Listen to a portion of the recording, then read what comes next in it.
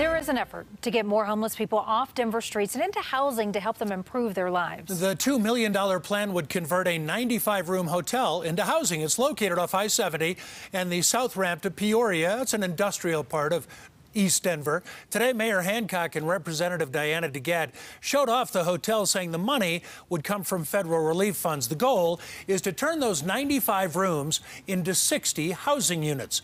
Could hold up to 240 people, considering families would share a unit. Funding would also create on-site programs to help people struggling with mental health issues. Studies have shown that when people experience homelessness or moved into hotels like this, they experience improvements in both their mental and physical health.